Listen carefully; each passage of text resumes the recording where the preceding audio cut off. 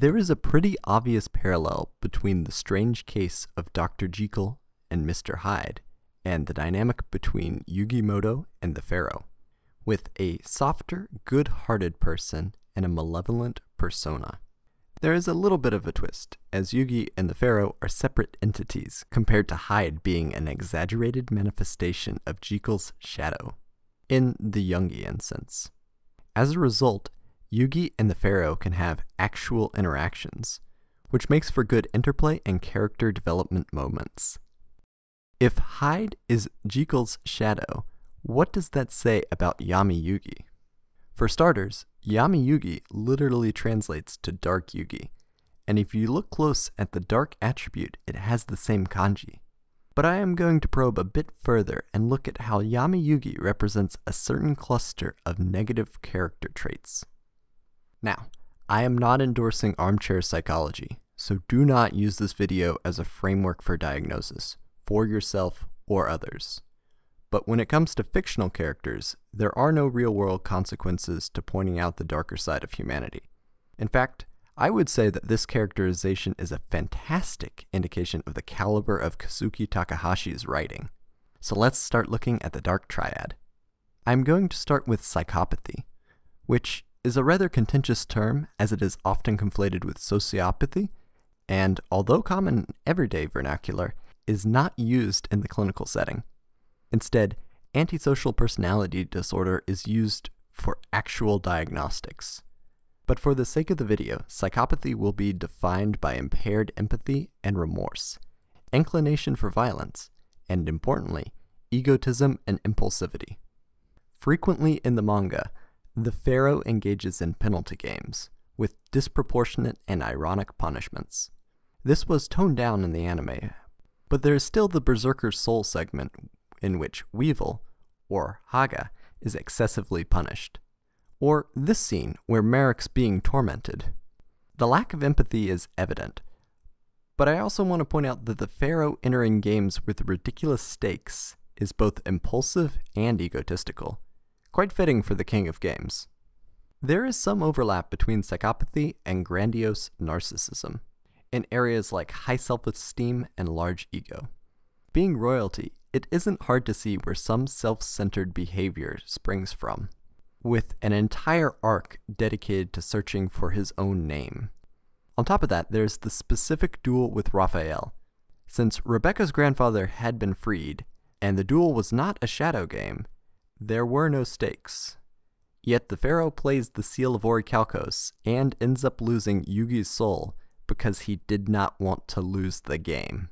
This obsession of winning at any cost is more pronounced in the third trait, Machiavellianism.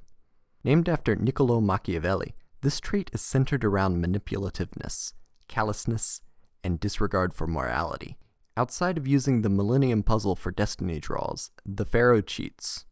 A lot. Like this time where his opponent follows the rules of the game. Rolled a 6, but Yugi still wins with the broken die. And also, on the subject of chance, Time Wizard is probably the most devious example of this trait. Joey has a luck-based deck, and one of the strongest cards in it is Time Wizard, which can destroy every monster on the opponent's side of the field with a little luck. This card was given to Joey by Yugi, and when used against the Pharaoh's Dark Magician, the successful Time Wizard does not wipe the board, but instead causes Dark Magician to turn into Dark Sage, which nets the Pharaoh tempo and a free spell card. This scheme is insidious as it subverts the value of Time Wizard and sacrifices the relationship between Yugi and Joey just to win the duel.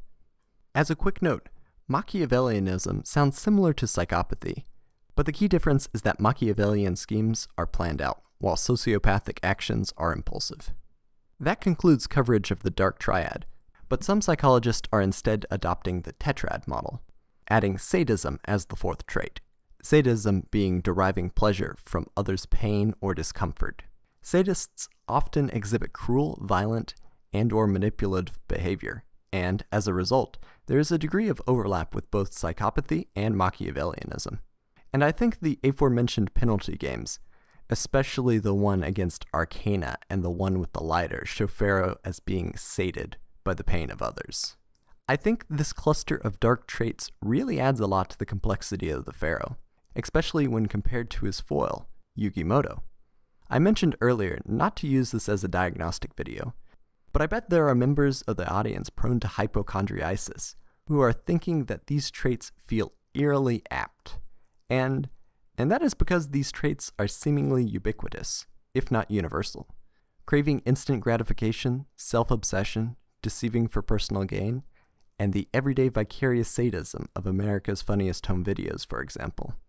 These traits lie on a spectrum, where at the clinical level there are personality disorders like antisocial personality disorder and narcissistic personality disorder. These personality disorders are based on the patient being significantly impaired in self and interpersonal functioning.